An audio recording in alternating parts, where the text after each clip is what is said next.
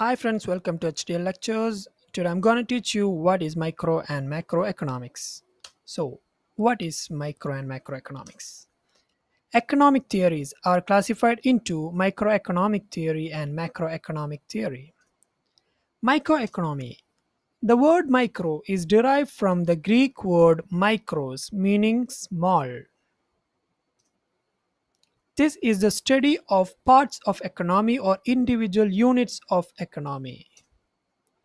Microeconomics studies only a parts of the economy and not the whole economy.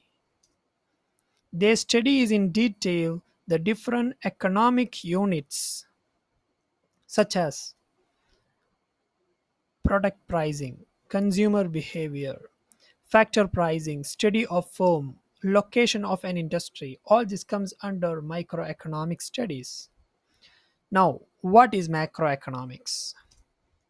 The word macro is derived from the Greek word macros, meaning large.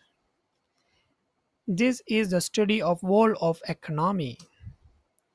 It is also called aggregate economics or income theory, such as national income, general price level, total employment monetary theory, economic growth, international trade. All this comes under macroeconomics.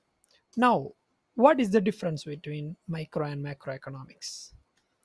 Microeconomics is compared to the study of trees, while macroeconomics is compared to the study of forest. Or we can say that macroeconomics gives a worm's eye view, whereas macroeconomic gives a bird's eye view of economy. So this is what we can say that the difference between micro and macroeconomics. Hope you all understood my video. Thank you. Thanks for watching. Please subscribe if you like my video.